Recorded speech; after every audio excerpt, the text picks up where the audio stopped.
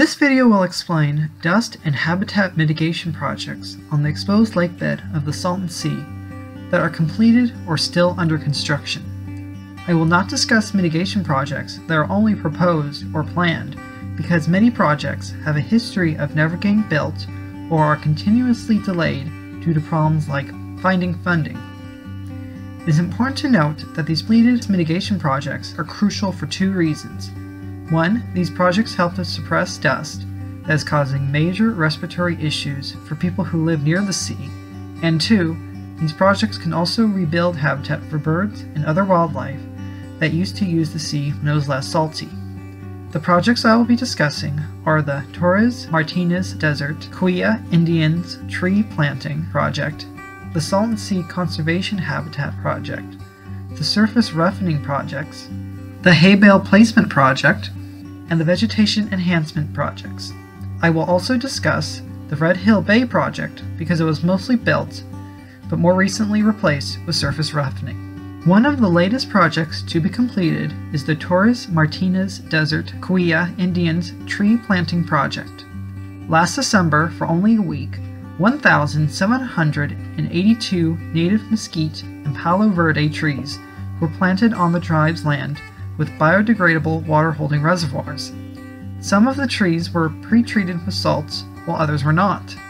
This project is an experiment to determine which species of tree do best on the playa and whether pre-treatment helped their survival.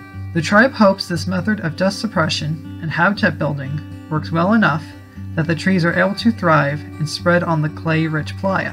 If successful, the project could be expanded. Another exciting project located on both sides of the playa surrounding the new river is the Salton Sea Conservation Habitat Project that began construction in early 2021. If completed, I believe this will be the first project on the Salton Sea's playa that will create wetlands. This project is designed to consist of 4,110 acres of ponds that will suppress dust and create habitat for fish and birds. This project is estimated to be finished by late 2023. However, this project could potentially fall apart if the Imperial Irrigation District, or IID for short, decides to back out of its contract to supply the project with their water.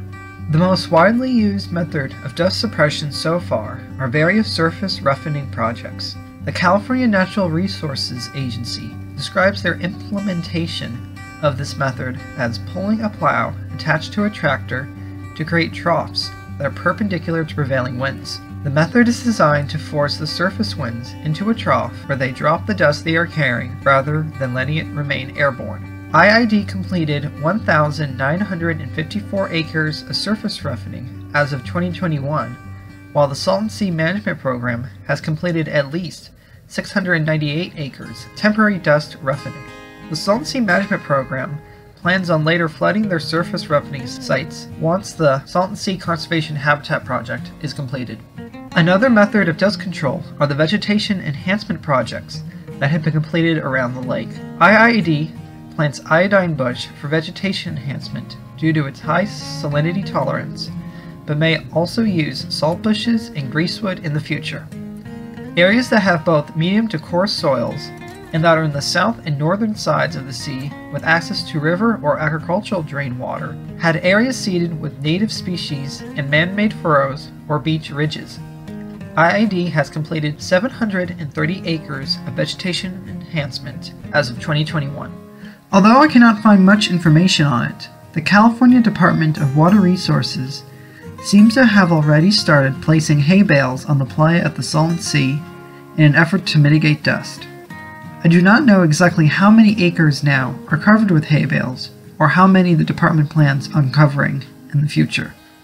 Lastly, there is, or should I say there was, the Red Hill Bay Project. In 2015, the 400-acre wetland project was started and scheduled to be finished by 2017. Later, this completion date would be extended to 2020 and later extended again to 2021.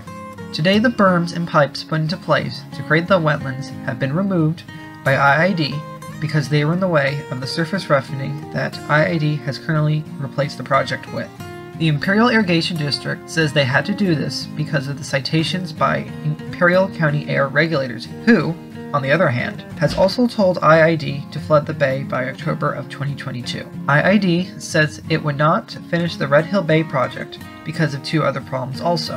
One problem has to do with the companies who have mineral rights to the lithium under Red Hill Bay, while the other is that IID, along with the federal government, says that the Alamo River, that was an important source of water for the project, is too low to work with the original Red Hill Bay project plans. Many have blamed IID for delaying the project and are concerned that the $1.5 million already spent on the project will be for nothing. The fate of this project is largely uncertain. Before I end this video, I should mention that all these projects cover only a small amount of the playa that is currently exposed and will be exposed in the coming years. According to the Pacific Institute's current Salton Sea information site, there are about 14,900 acres of exposed playa. However, dust control may not be necessary on every acre of exposed playa.